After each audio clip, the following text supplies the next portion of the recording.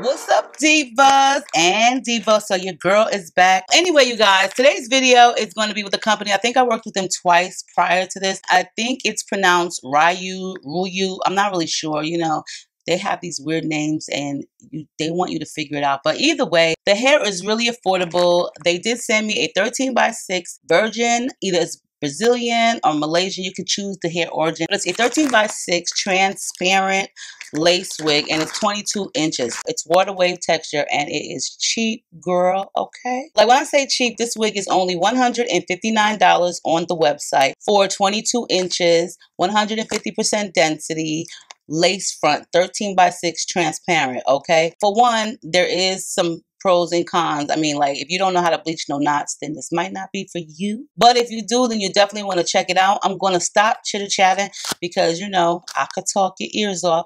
But I'm going to get right into this, and I'm going to show you guys how your wig will come. When you receive your unit from RuiYu Hair, you will receive their standard packaging, which will state 100% virgin human hair. You'll also receive a wig cap. The one that I've received is one that you can use to make wigs with.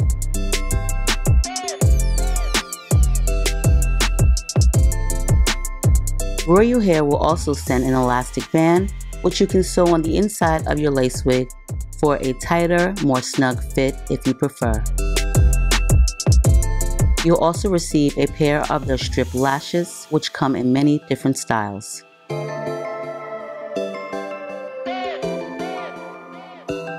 The unit that I received is a 22-inch virgin Brazilian 13x6 water wave.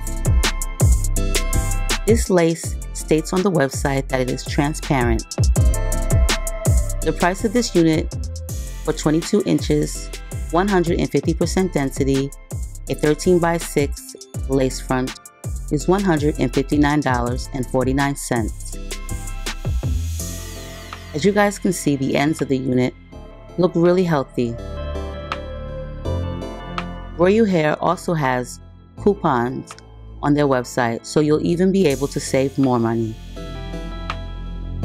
The unit also does come with baby hairs in the front perimeter along with the nape. As you guys can tell from the lace, it is light in color. You will need to bleach your knots if you prefer a more natural appearance.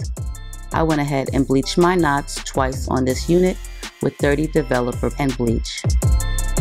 I also went ahead and pre-plucked this hairline.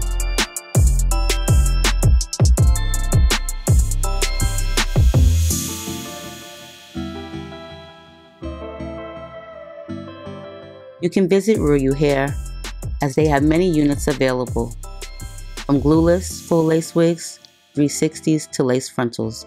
I'll leave all of their information down below. I did go ahead and sew an elastic band into the unit because I want to make sure that it's tight, or not too tight, but I just want to make sure that it fits properly. And the lace is supposed to be transparent. Let me just tell y'all one thing, okay? I had to bleach this wig twice, okay? The first time that I bleached it, the knots lifted, but they didn't really lift enough. So when I went to pre-pluck the unit, you can see still knots. And even though I was pre-plucking it, it still didn't look that great because the knots was not bleached all the way.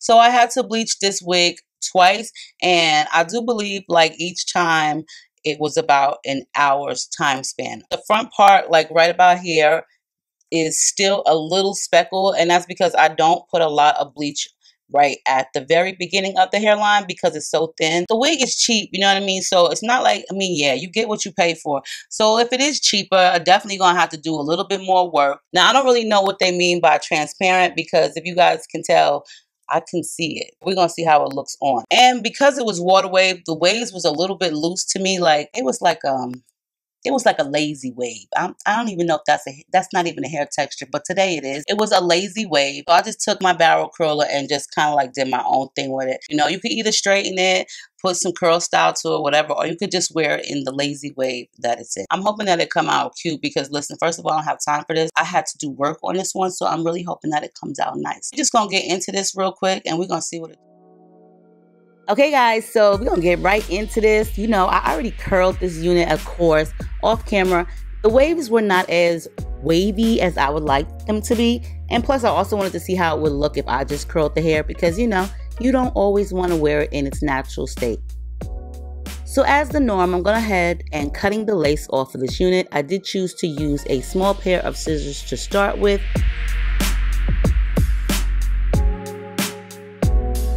But then I decided to get a little bit fancier and technical and use my brow trimmers. I didn't really prefer the brow trimmers for this particular lace. It was a little bit thicker.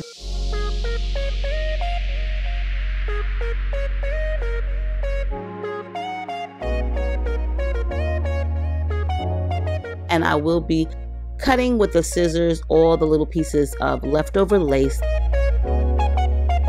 If you are not skilled with an eyebrow trimmer, I would highly suggest a pair of scissors, because girl, listen, I like the scissors anyway, okay? And I am definitely not skilled at brow trimmers. So the wig was a little bit too big. Of course, you guys see it was flapping over my ears, so I just went ahead and parted it over my ears and cut away the excess lace. If you ever have a wig that's too big and the lace is over flapping your ear, just cut directly above your ear, and then you can cut directly onto that part line and your wig will lay a lot more flatter. It's really important to have your wig lay as flat as possible, because we really don't want nobody knowing that you got on a wig, girl. Now, this is a very important step, because if you want your wig to adhere, make sure you clean off any type of makeup, dirt, oils, whatever you got on your forehead, girl, clean it off. Some people use alcohol. I just use baby wipes because it works. And this is the part where, you know, I make me some sideburns and some baby hairs, but this is also a step that I use to spray my hairspray in between the part. So even though I'm parting all of this hair in the front, I'm not necessarily going to use it all for baby hairs. Sometimes you don't even have to, but I find this step is a lot easier for me. So I'm going to take my bed head hairspray and I'm going to spray some of it onto the lace, and I'm going to put some of it onto my hairline too, since it's sprayed there. And you can do that as well. It'll adhere the wig a lot better. And damn, that shit burns, okay? I'm going to spray a little bit onto the lace and into the part. And I'm going to take my blow dryer on cool, and I'm going to press it up against the nozzle. Or I'm going to take the nozzle and press it up against the lace. Either way, you don't have to do this, but this is just me. You can use a comb, which I will be using in a second. I really think the comb is a lot better. I'll just take the rat tail comb. I would highly suggest getting a metal tail one, because the plastic ones will have all type of sticky residue onto them. It seems like anything sticky adheres a lot faster to the plastic, so I would prefer a metal one. And you just want to repeat that same step on the opposite side, girl. Now I'm going to go ahead and cut these baby hairs. Like I said, you don't have to use them all, but you know, they're not going to come out the same each time you style the wig, so that's the reason why I cut them all in the front, and then I just brush them into the hair for the ones that I'm not going to use. And you just want to cut them the length that you like. Now let me tell y'all, it's really easy to cut the baby hairs and the sideburn hairs with a brow trimmer, but girl, let me tell you, it all depends on the lace that you're cutting to with it. Now to sculpt my baby hairs, I'm going to be using that Dollar Tree styling mousse, and yes, my green toothbrush is back in full effect. I was so happy I found her. I found her when I was moving all of my camera equipment and my desk around. I love this toothbrush. She has been with me for over 6 years. Such a good cheap toothbrush too. But anyway, on to the next. Just take your baby hairs and your styling mousse and just sculpt it into your hairline, or however you want to do it. I like to use the salon selectors from the Dollar Tree because this stuff is good. It's definitely not a Dollar Tree product. This stuff has been around for some years and it works really good. So why spend too much money when you can just spend $1 and have the same effect on something that costs way more? I'm just saying, girl, try to save you a little bit of money. The way I brush my hairs in the front is kind of like in a curved position, because I don't really like baby hairs too much in the front. I'm not like the hugest fan of them anyway, but you know. Now it's time to style and profile. And I guess I really don't have to say much from here because you guys all know the rest.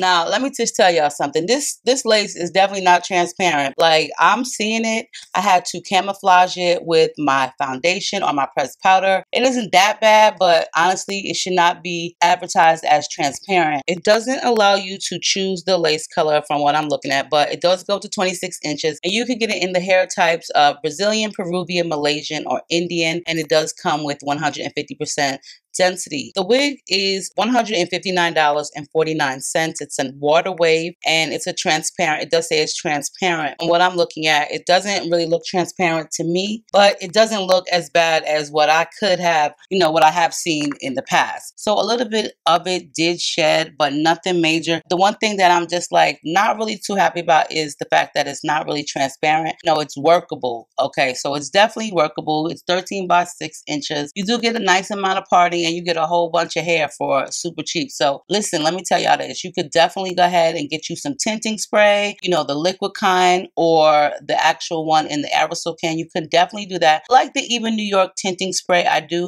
but I will be honest and say there is a difference. You can definitely see a difference in the Even New York tinting spray, which is an aerosol can, versus the one like Taylor Crowns, which is in a pump bottle, which is, wet liquid. I really honestly feel like the wet liquid one is a lot better than the aerosol can, only because the aerosol can kind of gives you like this chalky, dusty masking and it kind of like lays on top of the lace, versus like the Taylor Crown ones soak into the lace. So it's less visible than the actual aerosol can tinting spray.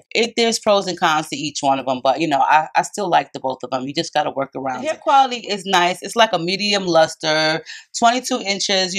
Like I said, it's like a lazy wave because I didn't really find it like the waves was not popping like how I be telling you guys. I like the curls that I gave it. This just gave it way more volume. It was waved, but it wasn't like wavy. So I really prefer to do it like this. I will leave all the information down below for you guys. Yeah, make sure you rate, comment, subscribe, share the video, post it up on your page and stuff like that. Hook a girl up. And I love you guys, and I'll see you in a soon to come video.